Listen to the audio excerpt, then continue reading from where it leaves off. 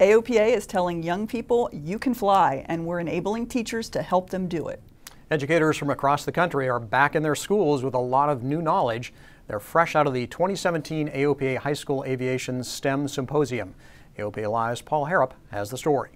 It's a crowd full of educators inside an aviation museum at an airline headquarters, sharing ideas and learning how to bring aviation content to their schools. We hope teachers walk away with ideas for next steps as they think about how to either start an aviation program or how to improve their current existing program. AOPA's Senior Director of the High School Aviation Initiative, Cindy Hasselbring, says it empowers teachers. Lou Amity teaches aviation in a career and technical education school in Phoenix. He says the opportunity to share ideas is exactly what he needs. Well, it's the resources, it's the lessons learned, it's the contacts that you get, it's the information. For instance, I was in a little seminar today about building a plane, which we're in a process of doing something.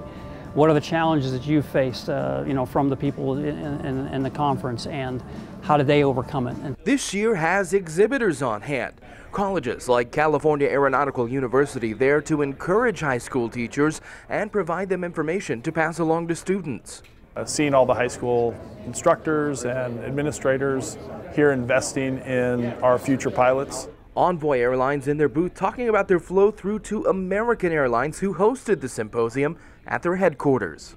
And being in the C.R. Smith Museum afforded a unique learning environment. This, for example, is the business end of an engine off a 767-300ER, but this wasn't the only thing that folks got to see. A rare look behind the scenes, American giving a peek behind the curtains of their training center. This is where flight attendants learn how to deal with crisis situations like an airplane on fire or smoke in the cabin, and where pilots go to practice worst-case scenarios in the safety of a CAE simulator.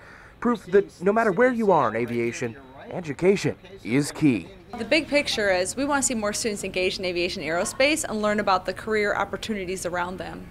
In Fort Worth, Texas, Paul Harrop, AOPA Live. The 2018 AOPA Aviation High School STEM Symposium is set for November 5th and 6th in Louisville, Kentucky. UPS is hosting the event next year.